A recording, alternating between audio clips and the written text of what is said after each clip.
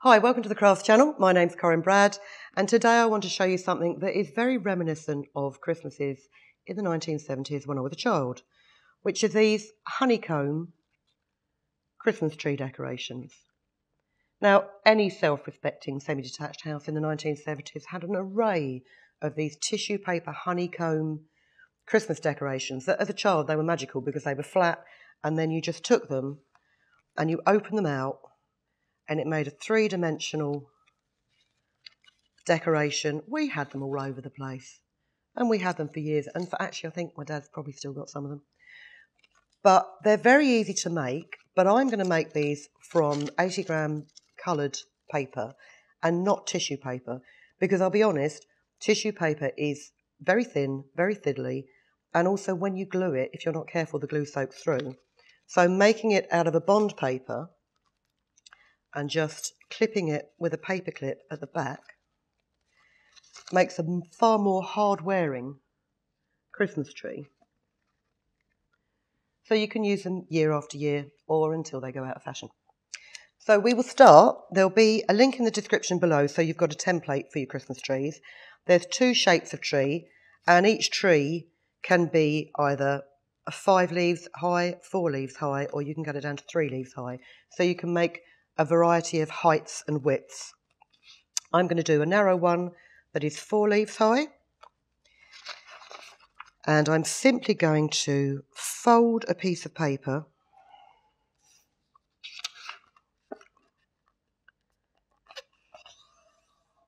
so that I can fit my Christmas tree design onto it.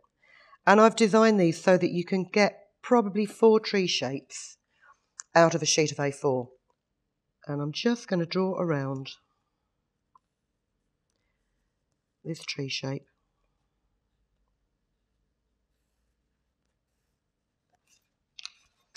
And also what I'm going to do is I'm going to cut more than one at a time. Sensibly, you can't really cut more than, I suppose, 3 pieces of folded paper at one time. You can try, but it really is tricky unless you've got very good scissors and you don't have any sort of mobility problems with your fingers. Trying to cut more than about 3 sheets is tricky. So I'm just going to cut this. And then you need to assemble it. And what we do is you put glue on the indentations of each leaf, but then when you're layering it up, you put glue on the outer edges of each leaf. So we'll do the indentations first of all. And you only need a tiny spot of glue. Fold it back in half, press it down. Do your next one. Fold it back in half, press it down, layer it up. And you continue to pretty much stick all of your folded trees in half. But you are using a bare minimum of glue.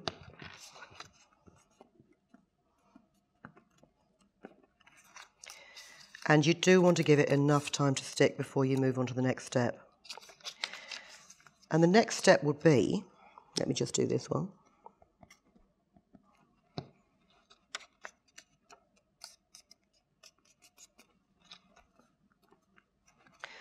The next step will then be selecting all of your folded tree shapes. Let's just say for pretend's sake that I've glued all of these. And stack them together, making sure that your leaves and points aren't sitting one inside each other. There's one errant one there.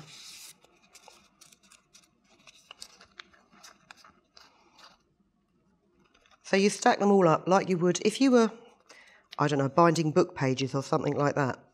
It's this kind of arrangement.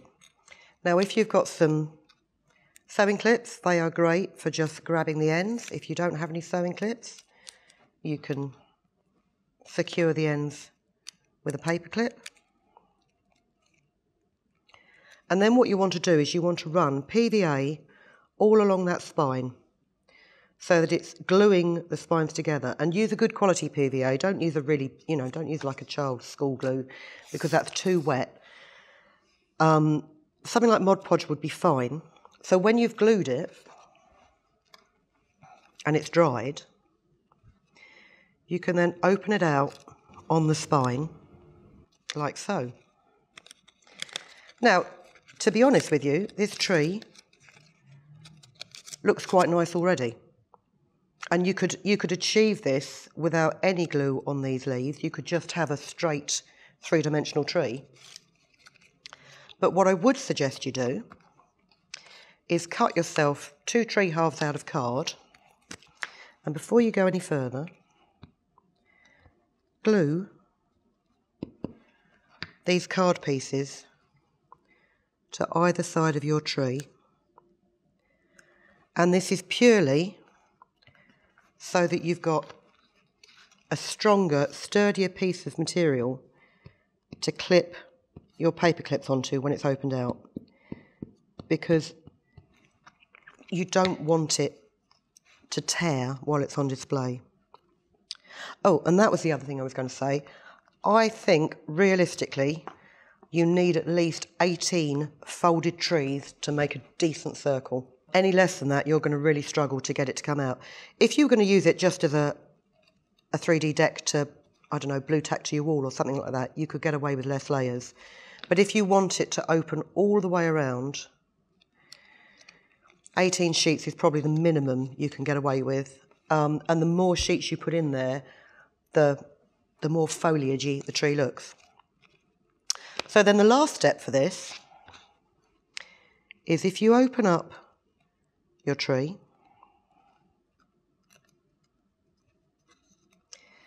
and this first folded one has been glued at the intersections, if you just then put a dab of glue on each point of the tree and then fold it down.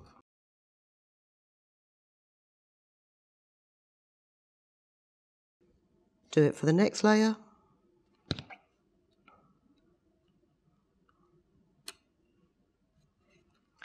And fold it down.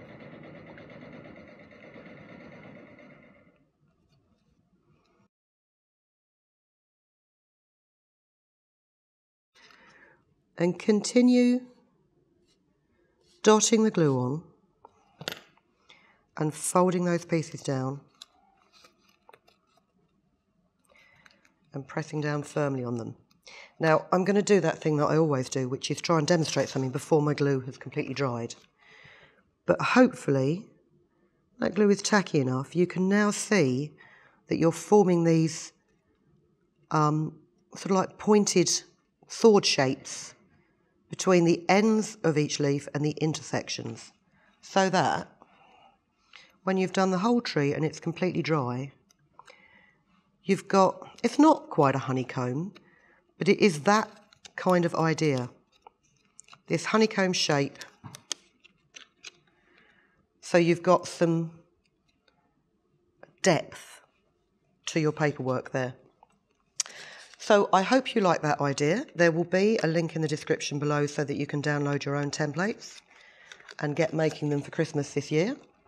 And it will make a great display on a Christmas mantelpiece, or even if you don't have a spare surface, you can do these and just simply open them up so they've got a flat back, and just, I don't know, pop them on your windows or your walls or around a doorway. Just something nice, very simple, and if you make them out of a decent 80-gram coloured bond paper, they will last you for Christmases to come. So I hope you enjoyed that. Thank you very much for watching. Please come back and see us again very, very soon, because we've got all kinds of demonstrations coming up every week. In the meantime, keep safe and we'll see you soon. If you've been inspired to create, please share your makes with us in the comments section below.